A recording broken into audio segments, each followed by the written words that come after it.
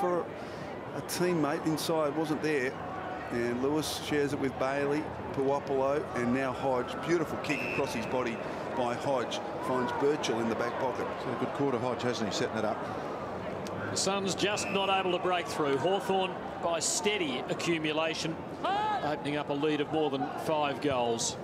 Rioli just kicked the 1 goal earlier in this quarter from a Gold Coast error as he stepped out of the shadows. Suckling, beautiful kick. Sewell, hard worker in midfield for the Hawks. Whitecross running into a hole for him. Again, Hawthorn with this chipping technique out of the back half, working the ball through the Gold Coast defensive net. Burgoyne, Birchall, devastating left footer, couldn't get clear. Has to retreat.